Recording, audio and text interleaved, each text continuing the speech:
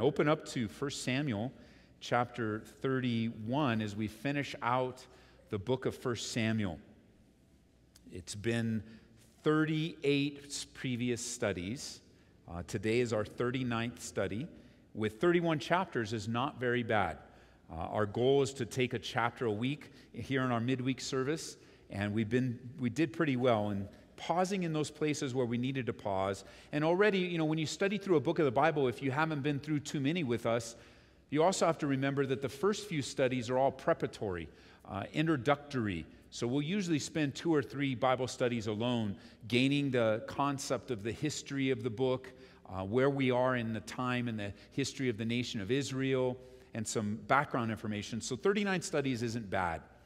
As we come to the last chapter of 1 Samuel, you remember that the book opened with the birth of a gifted baby, his name Samuel. But unfortunately, chapter 31, the book closes with the death of a guilty man, King Saul. And it's a discouraging end to a life. It's a discouraging end to a man who had so much potential, who had so many of the qualities that makes for a good servant of God, a good leader of God, but his life didn't end well. He is not able to say, like Paul was, that he had run his race, that he had completed the work. He didn't. It was very early on in his reign, in his rulership, that he was rejected by God. Just 2 years. Just 2 years he's rejected. And because of his disobedience and rejection of God, because he found himself unwilling to let God reign over him, God rejected him from ruling over his people. It was Saul's pride, and it was Saul's impatience. It was Saul's disobedience. It was his life of deception. They were all seen and judged by the Lord himself. And Samuel announced the sentence to him. The crown would eventually be taken from him and given to another. In this case, we know it was David. And this made King Saul even all the more, out of his mind. There were times in his life where we weren't able to pen it. What is it, Saul? How can someone so close to God end up so far from him? And we learned, didn't we, through the backdrop of the darkness of Saul's life, that God is seeking for a man after his own heart. And he found him in David. And it was in chapter 13, verse 13, I believe, that the phrase was used of King Saul, the Lord would have. Remember, we spent a whole Bible study on that topic. The Lord would have. And we asked ourselves, is that what we want to hear in our lives? With the compromise in your life, is it really worth it? With the things that you're dabbling in, with the excuses that I know I may only be speaking to just a few, but for the few, it's that important. Is that what you want pronounced over your life? The Lord would have? Of all the things that God could have done in your life, all the things that he wanted to do in your life? And see, while you're listening to me right now, it's not too late to turn things around. It's not too late to make things right, to not hear the Lord would have, but rather to hear the words that we would expect, well done, good and faithful servant. Enter into the joy of your Lord. What a great motivating thing. But those 4 words the Lord would have I looked for the thing that would just mark King Saul's life, and that to me just marked his life. That summed up his life in total. The Lord would have. And now, as we pick up in verse 1 of chapter 31, it says that the Philistines fought against Israel. And the men of Israel fled from before the Philistines and fell slain on Mount Gilboa.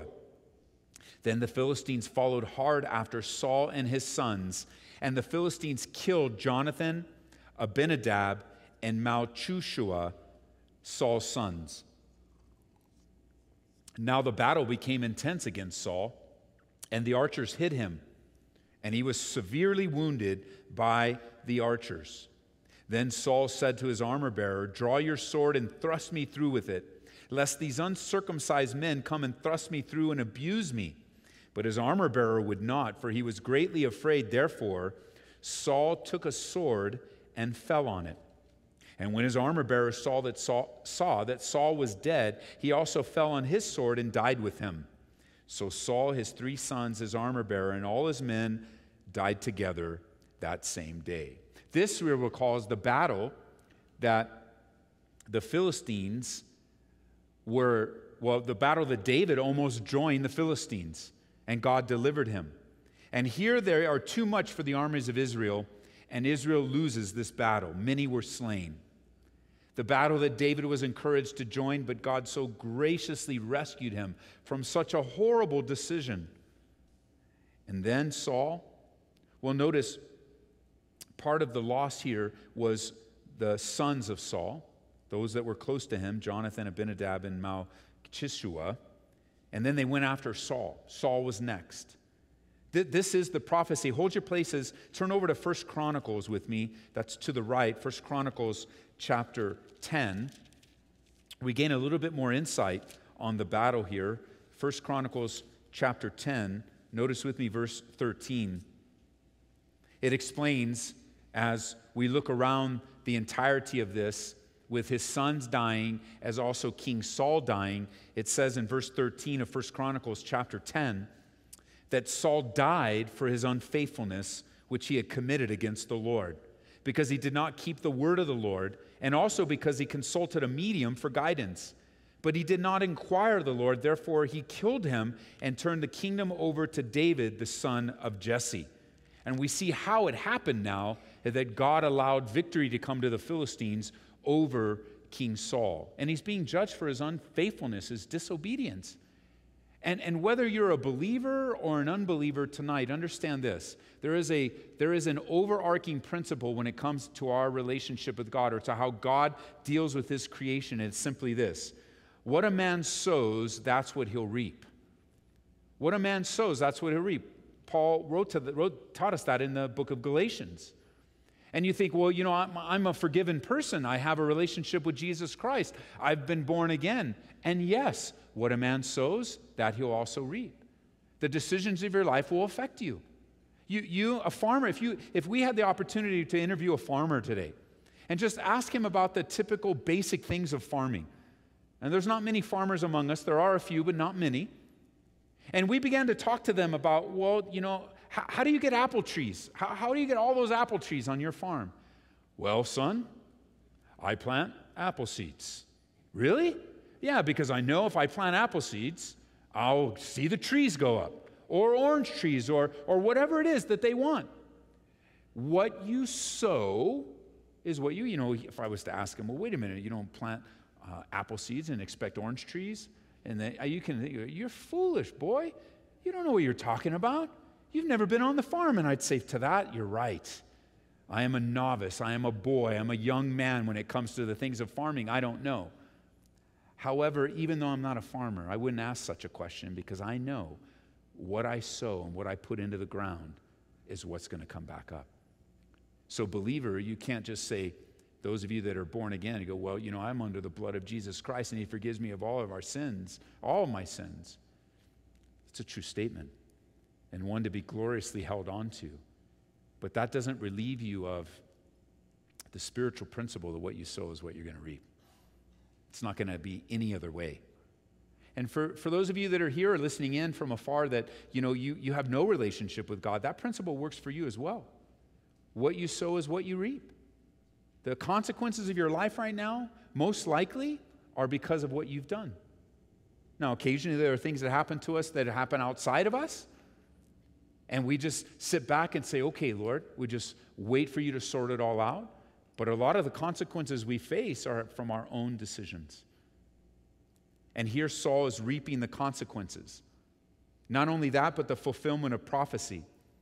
And it's interesting, as you'll notice back in 1 Samuel, that he tells his armor bearer in verse 4, draw your sword and kill me because I don't want to be abused. And the Philistines were known for abusing, mutilating, and torturing their victims. Saul begged his armor bearer to kill him to avoid abuse. And when the young man failed to comply, we see Saul falling on his sword. Saul did what was wrong in committing suicide, or at least in the attempt, because those of you that are read ahead to chapter 1 of 2 Samuel, there is a different viewpoint of the same situation. And we'll get to that a little bit tonight and also next time.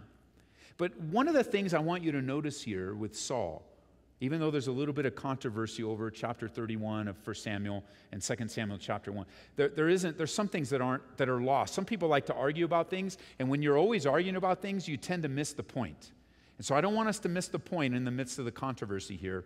And there's a few things I want to draw out. The first one is I want you to notice that Saul takes matters into his own hands again. Faced with possible abuse, we don't know what would happen, although the kings usually got the worst treatment. But faced again with something he didn't want to deal with, he took things into his own hands and fell on his sword, hoping to protect himself. And then his armor bearer, thinking that he was dead, ended up killing himself, which led to another death in Saul's death.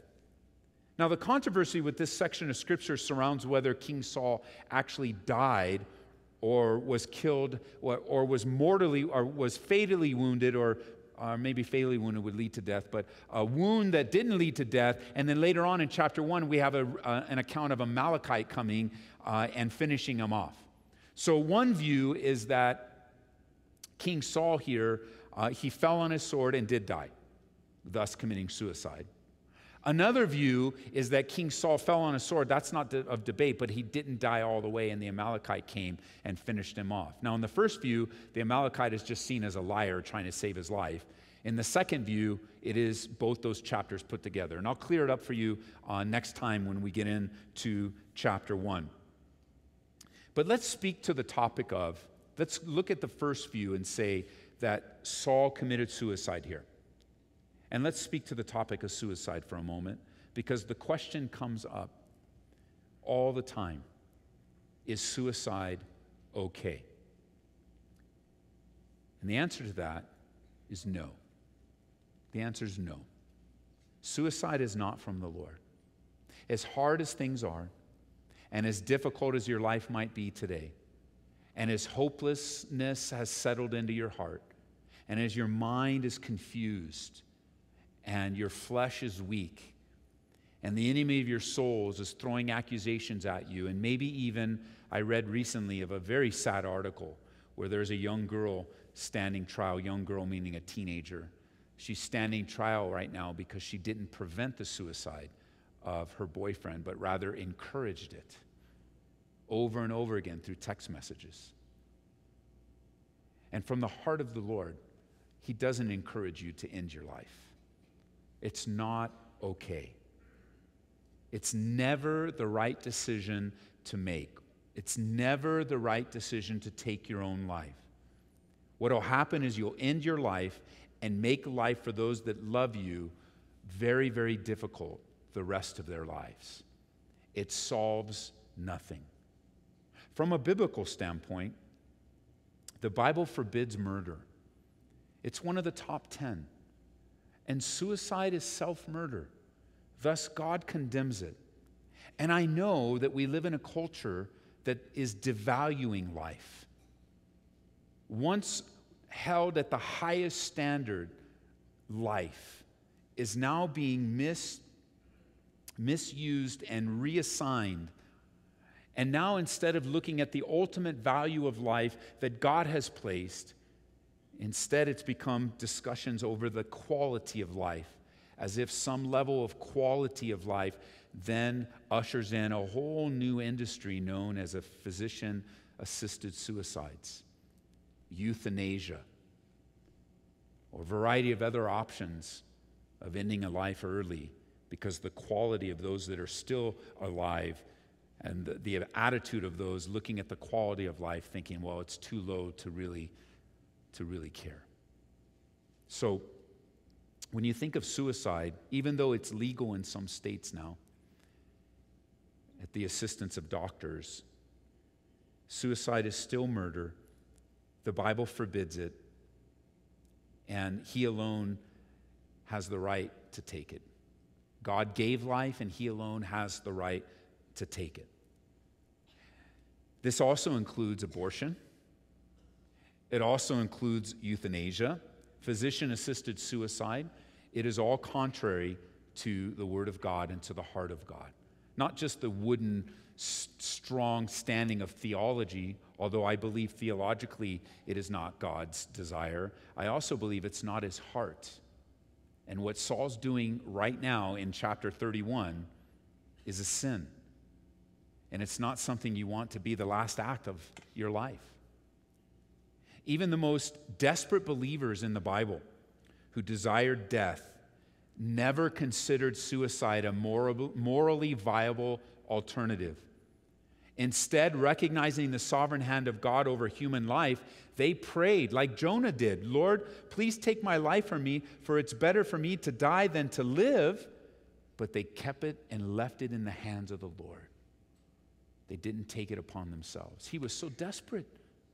And you know Jonah's story, just being stuck in disobedience in a hopeless situation. He cries out to the Lord. And even though they wanted and were in a desperate place of wanting God to take it, they never considered it God's heart for them to take it themselves. The Bible teaches, with the exception of Samson in Judges chapter 16, that there are at least 5 cases of suicide that are recorded of us, and none of them is proved by God. Whether it was Abimelech in Judges chapter 9, Saul here in 1 Samuel 31, Zimri in 1 Kings 16, Ahithophel in 2 Samuel, we'll get to him in chapter 17, and ultimately Judas in Matthew chapter 27. None of them were approved by God. They all met a tragic death, and yet none without divine approval. Suicide is an attack upon the image of God, as man has been made in the image of God, according to Genesis chapter 1, an attempt to usurp God's sovereignty over human life. It's not God's heart for you. That's the Bible's teaching. That is as direct as it's possibly can be given to you on all of those topics, although today it's suicide. But let's bring it down to a more relatable, understandable conversation for the sake of someone listening to this. If you're battling suicidal thoughts right now, it doesn't make you a bad person. And it doesn't make you a bad believer. It makes you a person that's struggling with the reality of life. It makes you a person that perhaps is overwhelmed by the circumstances of life. It makes you a person looking for solutions to the difficulty in your life. And if you're having those suicidal thoughts, please ask for help. Let us into your life. Tell somebody what's going on. One of the greatest regrets of those that love those that have committed suicide is that thought that they wish they could have helped, but they didn't see anything. And those that commit suicide sometimes will sit there in their agony, and perhaps I'm speaking directly to you, and you are so upset and you're so wrestling with things that you even begin to think that nobody cares because nobody's asking you. And yet at the same time, there's a lot of people that care. We just don't see it. God hasn't revealed it to us. You seem to be handling things, and when we ask you if you're okay, you say, "Yeah, we're okay. I'm okay." And we're asking that question not just for the sake of starting conversation. You know, you could be having people in your life, "Are you okay?" And that's your invitation to say, "No, I'm not okay." Even if you share it with them, way, I'm not okay, and I don't even think you can help me. Well, it's okay. Well, let's talk about it. I might be able to help you. I might not be able to help you, but just you getting it out might help. But if you're having suicidal thoughts, ask. I know your life is filled with all sorts of fears, emotions, and feelings, and just plain thoughts of hopelessness, like nothing will change. Like it hasn't changed, it's not changing, and it'll never change. You may feel like you're the only one that understands, that no one else can understand.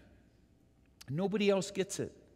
And in some places, maybe we don't fully understand. We haven't lived your life.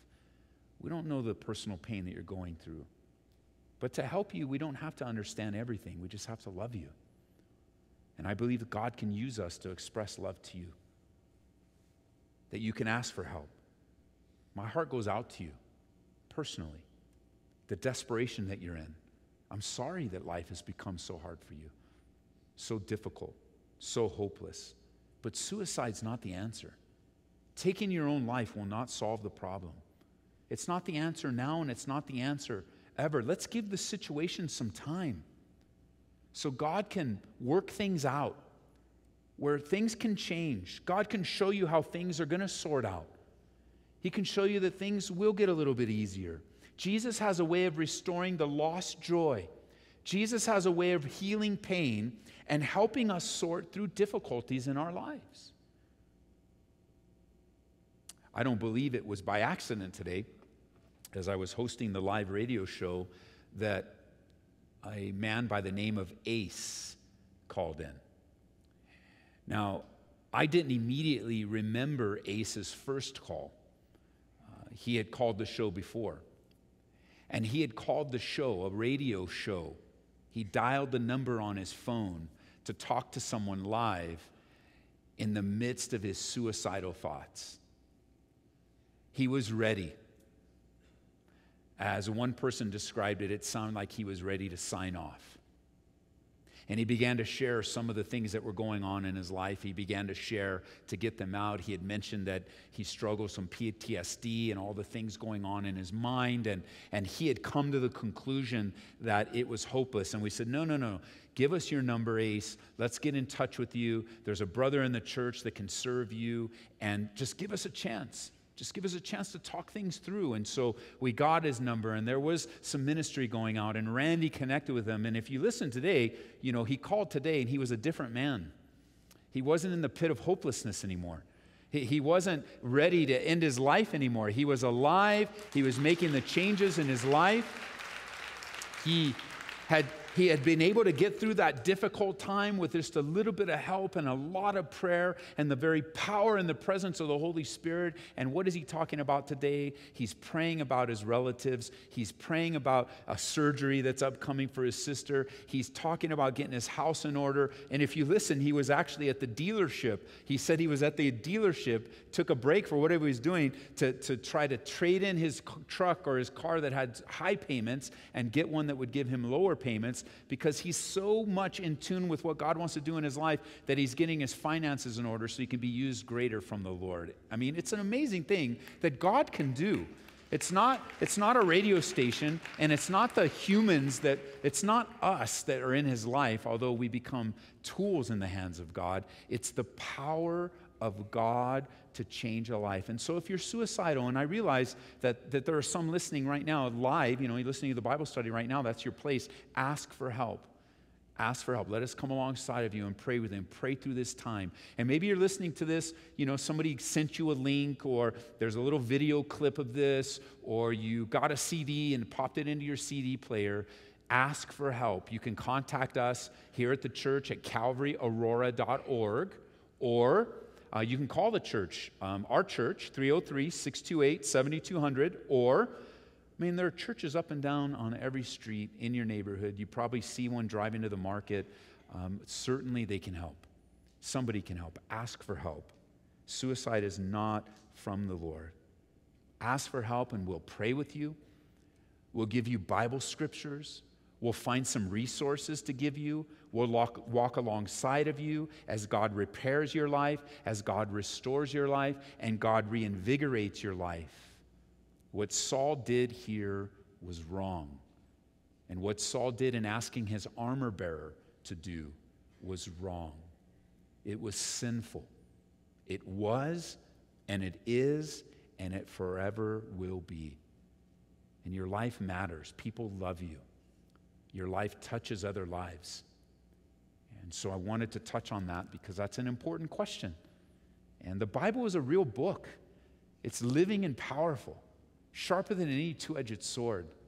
And the Bible tells us in 1 Peter that we've been given all things pertaining to life and godliness through the knowledge of Him. And what that means is that any issue in life, God has spoken on it to bring light in our lives and to give us clarity to take another step and to take another breath and to give just one more chance to the situation. One more chance, really, for the God of the situation to intervene. And so when you're studying the Bible, it has a lot to say about these things. And I'm encouraged by that the Lord would bring about truths to spare lives. Verse 7 now, as Saul and his sons are dead, prophetically fulfilling the word of the Lord through Samuel. And when the men of Israel who were on the other side of the valley and those who were on the other side of the Jordan saw that the men of Israel had fled and that Saul and his sons were dead, they forsook the cities and fled. And the Philistines came and dwelt in them.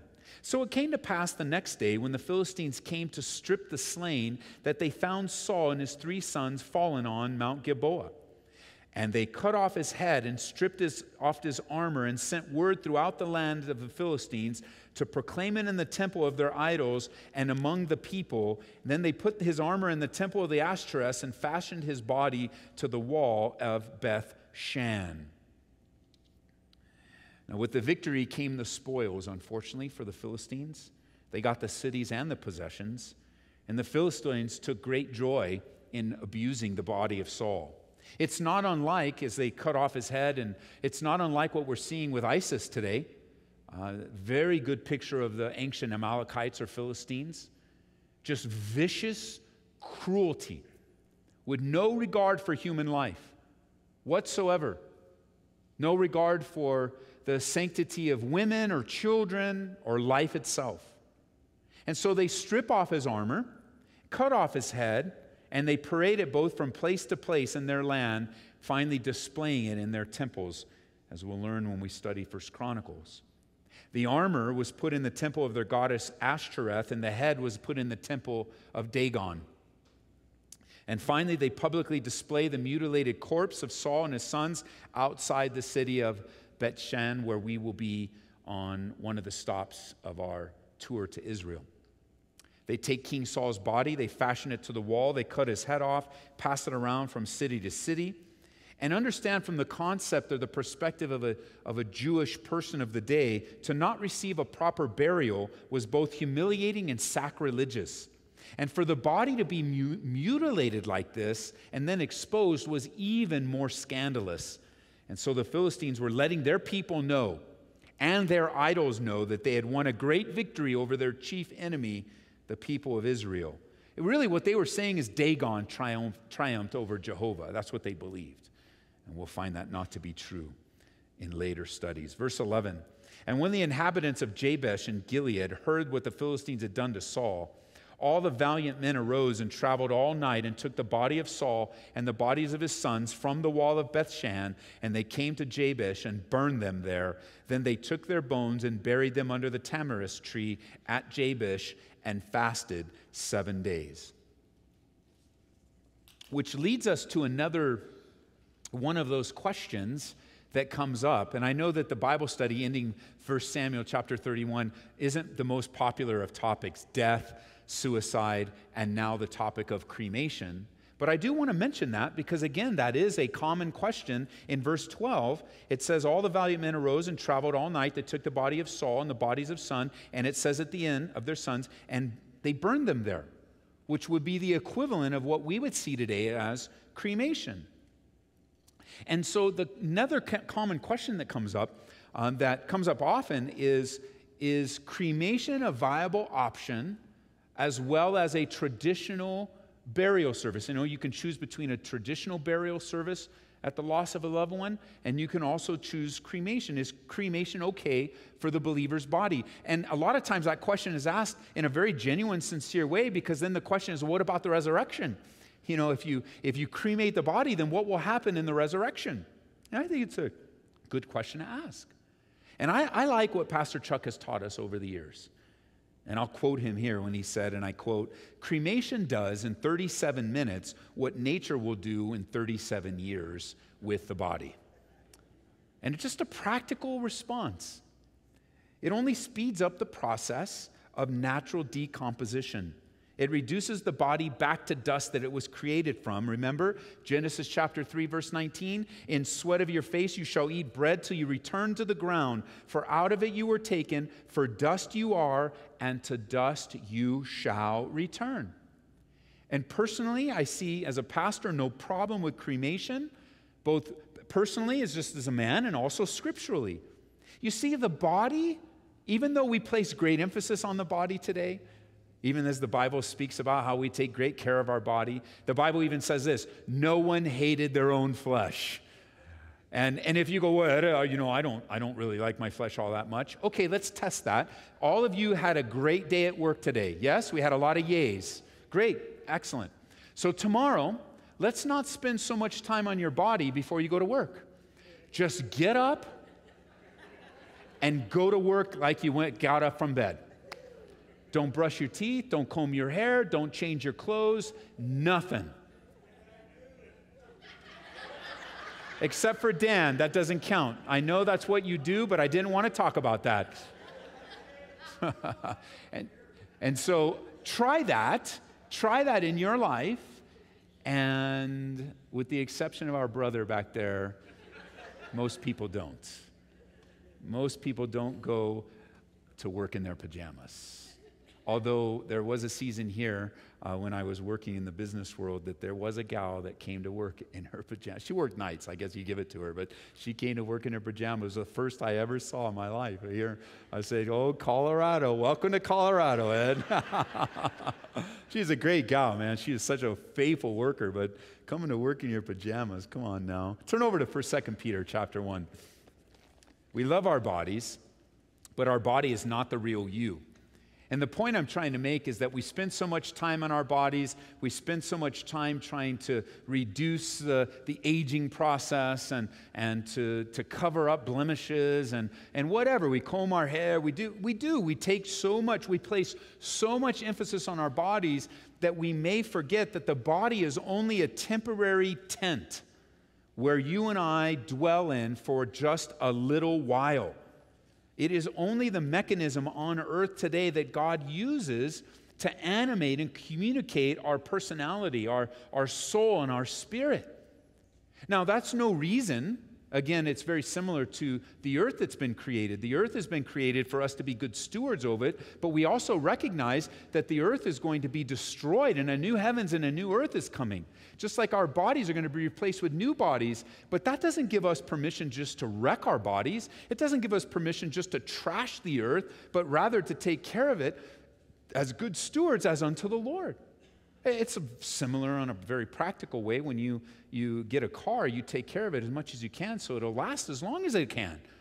You want to get your money's worth out of a car, and you don't just kind of take advantage of it and destroy it because I can always get a new one. They're pretty expensive. And who wants another car payment, for goodness sake? I mean, nobody does, really, for that matter. And so you take care of the things that you have because you want them to last. You've made an investment in it. And so the investment that God has made in us is through the blood of his son, Jesus Christ. So you want to take care of your bodies, even though, hey, it's not permanent. Our bodies are in the natural process of decay right now. Our bodies are not getting better and better. They're winding down. And over time, things aren't working the way they're supposed to be working. And things aren't healing as fast as you want them to heal. Why? Because it's appointed once for a man to die. And then the judgment. The reality of sin is that the wages of sin is death. And death, by definition, is the separation of our soul and spirit from our body. And so the body is not the real you, although we spend so much time on it. Notice with 2 Peter chapter 1, would you go there with me to verse 12? As Peter describes death for us, 2 Peter chapter 1, verse 12. Therefore, I will not be negligent to remind you always of these things, though you know them and are established in this present truth. Yes, I think it's right, as long as I'm in this tent. A tent is temporary. You guys go camping, you put the tent up, you take the tent down. A tent is very temporary. It's not like building a house with a strong foundation. This tent is temporary. We're going to leave this tent. As long as I'm in this tent, as long as I'm here, I'm going to stir you up, verse 13, by reminding you, knowing shortly I must put off my tent, just as our Lord Jesus Christ showed me. After the soul and spirit depart, the body is no longer you. The real you is beyond your physical into the spiritual. Remember what Jesus said? Jesus said this in Matthew chapter 10, verse 27. He said, whatever I tell you in dark, speak in the light, and what you hear in the ear, preach out on the housetops, and do not fear those that kill the body, but cannot kill the soul, but rather fear him who's able to destroy both soul and body in hell. The destructive power of God. As you survey life, it's unfortunate. I mean, when you think of it, it's unfortunate in some of the ways that some of our loved ones have died in fire. And there's car accidents and house or factory fires, and so many in the early church were cremated as they were burned at the stake for their faith. And so when a question comes up between burial and cremation, it's just really a personal decision that a family makes. And they make it as unto the Lord. The Bible doesn't forbid cremation. You know, it's interesting how these two things are in the same chapter, where the Bible strongly forbids suicide, but doesn't forbid cremation. It says in the same chapter, we have a strong word from the Lord on one thing, and another thing where he leaves the decision to us personally. But I was thinking about this as we close, you know, as we wind down in the chapter, I was just thinking about this, that I want to be in the generation that doesn't die. Do you? I want to be in the generation that doesn't die. The Bible promises, according to 1 Corinthians chapter, well, let's read it together. 1 Corinthians chapter 15. Get over there with me, and we'll flip the pages over and move the apps if you have to. 1 Corinthians 15. I want to be in the generation that doesn't die. There's a promised generation that will not die, an exception, because in chapter 15 of verse 50 it says, "Now this I say, brethren, that flesh and blood cannot inherit the kingdom of God, nor does corruption inherit incorruption. But behold, I tell you a mystery. We shall not all sleep, but will be changed in a moment, in the twinkling of an eye, at the last trumpet. For the trumpet will sound, and the dead in Christ will be raised incorruptible, and we shall be changed." Paul's talking about the rapture of the church being reunited with the Lord in the air. Glorious, expectant, can happen at any time. Do you want to be in that generation? I hope so. I hope so. Okay, back in 1 Samuel. Look with me at verse 13. The end of Saul's life and reign. A sad life, not the type. You know, we learn by examples in the scriptures. The Bible says that these things have been written for our admonition on the ends of the age. Like the true stories of the men and women that have gone before us are written so that we can learn from them. And they are examples. And there are two types of examples. There are good examples and there are bad examples. And you have to be so careful of bad examples, especially now.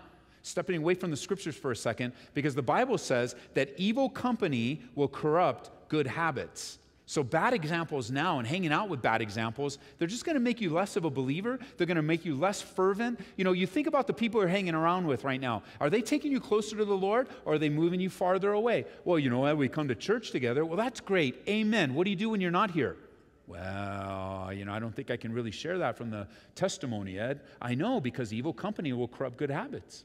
Maybe you're the one that's corrupting other good habits, and you need to repent. God is calling you to a higher level of living, not a lower level. He's calling you upward, not downward. He's calling you to be someone who you're not and away from who you were, instead of dabbling one foot in the world and maybe, you know, a little toe in the church, and then you're living for the things of the world, and then coming, you know, being in a church environment so you can look like you're spiritual and you can act like you're spiritual, but what you have the appearance of, you have what you look like. You have the appearance of godliness, but you deny the power thereof. And Saul is one of those examples that you want to learn from, not to copy. I don't want to be like King Saul. And you notice in verse 13, it says, Then they took their bones and buried them under a tamarisk tree at Jabesh, and then they started fasting 7 days. That's just it. That's the end. It's over for Saul. And Saul had such a life to follow. It was so sad. It was hard at times. It was stern. It was a stern warning for me. I saw so much of when Saul was taking things into his own hands and being fleshly. You know what? The Bible says it's a mirror, and I could see myself at times in Saul. I could see some of the decisions I've made at times. I could see taking things into my own hands in my own life. I could see it. It's partly why, I don't want to be like Saul. I don't want to see any of my life in him, but unfortunately, we do if we're honest and open before the Lord. Remember with Saul, it's not how you start the race that matters, it's how you finish.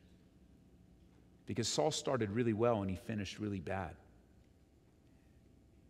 I see so gloriously the opposite in the life of King Saul, of Saul of Tarsus, who took no doubt he was named after King Saul, where he started out so bad, so religious, but so bad, until he was met on the road to Damascus and knocked off his beast and he was born again.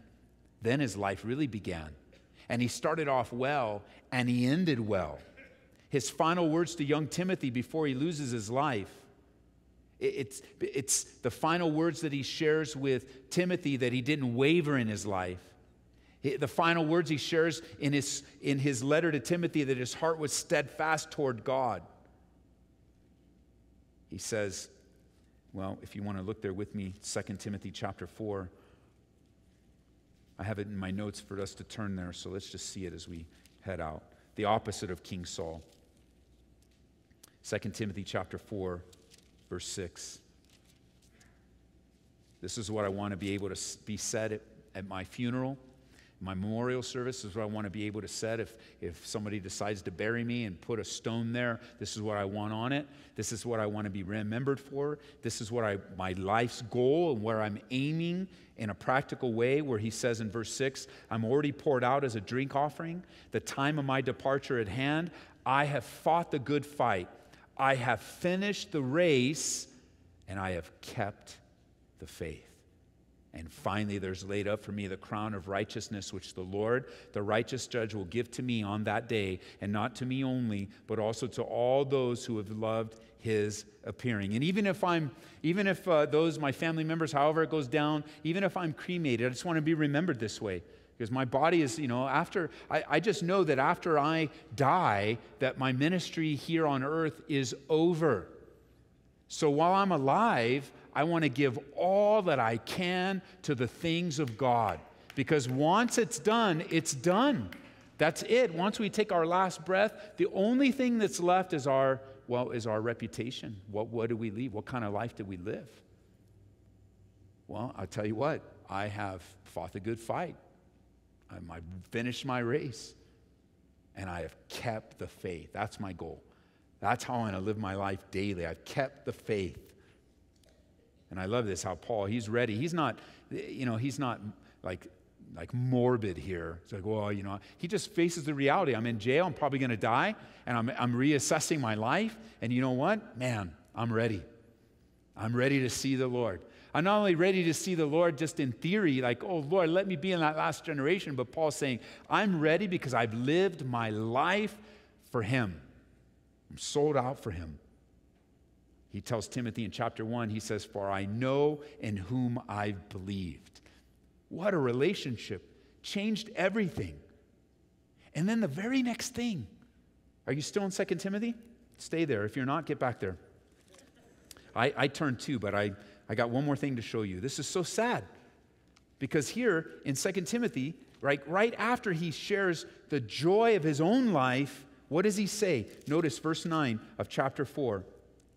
He says, be diligent to come to me quickly, because Demas has forsaken me, having loved this present world. What contrast. Paul, I finished my race, I kept the faith. Demas, the world ripped him off. He's turned away, he rejected the ministry and went for the things of the world. There's 3 times we read about Demas in the scriptures. In Philemon chapter 1, Demas and Luke is called fellow laborers with Paul. So he served with them, run in the race with them, fighting the good fight together. And then in 2 Timothy chapter 4, verse 10, it says, Demas has forsaken me. He's loved this present world and departed. Okay, let me get back. Philemon chapter 1, so I gave you the bookends. Here's what he said in the middle. 3 years later in Colossians. Okay, let's go back. Okay, let's rewind. All right? It's been a long day. In Philemon chapter 1, Demas is known as Luke, along with Luke as my fellow laborers. 3 years later in the book of Colossians, he's known as just Demas. And then finally at the end of his life, he's mentioned as Demas, the one that forsook me. Now, if you think that can't happen in your life, listen, it can. You can start from being on fire for the things of God, and before you know it, you'll be separated from the guys you were connected with, just totally sold out for, hanging out with Luke, hanging out with Paul, serving God, and at the end of your life, you sold out and you are now living for the Lord, or the world, and no longer living for the Lord. He deserted Paul, turned his back upon him. He goes from fellow servant to regular believer to forsaking Paul. And I see so many in the church. I've seen so many over the years that have started out so well. They're serving, they're spiritual, they're strong, their families are on track. And then after a few months of trials and testings, a few temptations from the world, they're still around, but they're not serving so much. They're not active. They've stepped down from everything, and they're just kind of hanging out. And they're not really forsaking the Lord, but they're not really pressing in either. And before you know it, I've seen some of them, after a few years of that, they're not around anymore. And some of the chairs that you're sitting in right now were filled with other people that were on fire for the things of God not too many years ago. And so the question for us today, and something to think about, is it going to be David or Saul in your life? Is it going to be Paul or Demas in your life? Choose wisely. Jesus will put it this way: will it be the narrow gate or the wide gate? Because wide gates fill with a lot of people. It's easy to go through the wide gate with the majority. But that narrow gate, it's hard, it's difficult. There's a cost involved. There's a price to pay. But there's a power of God that will enable you and strengthen you to keep your eyes focused on Him. Not to fall backwards, but to press in on the things of the Lord. All right, Lord, thank you for finishing the book of 1 Samuel and giving me the strength to do that and giving us the desire to follow through. And we don't want to be King Saul. I could just speak for myself. I don't want to be King Saul. I don't want that in my life. I don't want to let circumstances overwhelm me. I don't want, Lord, to think that I have to take care of things on my own or any of the other emotions that he felt. And I always remember that Tale of Three Kings where the author said there's a little bit of King Saul in all of us. Well, God, crucify that part of King Saul that's in me. Reveal it to me, Lord. Search me and know me and reveal if there's any unclean thing in me, that I might walk with endurance and run the race that's set before me. That at the end of my life, whenever it might be, even if it's today, that I have finished my race and I have kept the faith. That I would grow, Lord, from glory to glory and strength to strength. So God, we just ask that you would pour out your Holy Spirit upon us.